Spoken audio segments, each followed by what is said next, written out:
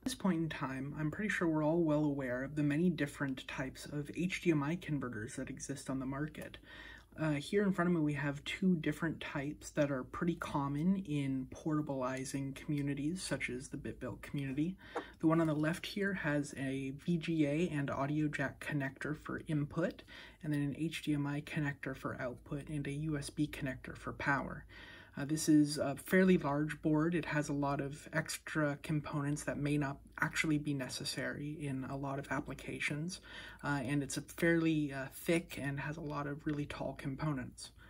On the right, we have a fairly common board as well. This is the type of PCB that is typically inside of the Wii to HDMI adapters that you find readily available on Amazon and eBay that have the Wii connector on the left for audio and video input, and then just video input, and then a audio jack for audio input, and an HDMI output connector.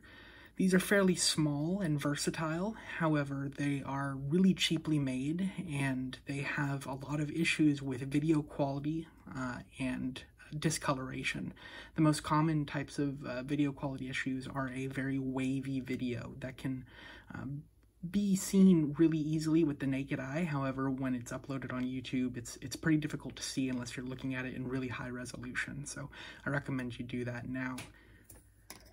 We went ahead and developed a higher quality version of these products that requires a lot less space and a lot less power. So what you see here is what we're calling the analog to HDMI converter. We offer two formats. One is a VGA to HDMI, and the other is a component to HDMI converter.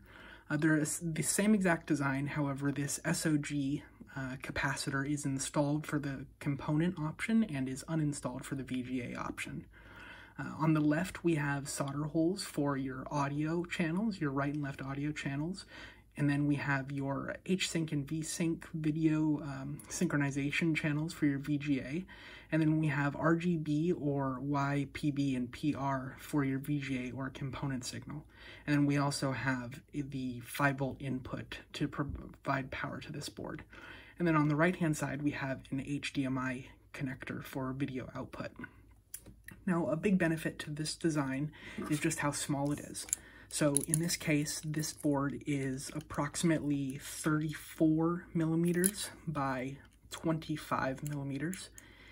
And the most common Wii to HDMI adapter boards, such as the one that I'm showing here, tends to be around 51 millimeters by 31 millimeters. So we've essentially reduced the size of this board on the left by about 50% with our version here. Another big benefit of our version is that there is no discoloration in the video conversion because we're using extremely high-end analog front-end circuitry for this design, so that we ensure the highest quality video conversion from input to output. And then on top of that, this design does not introduce any of the typical wavy video noise that may be seen in a lot of the Wii to HDMI adapters that exist on the market.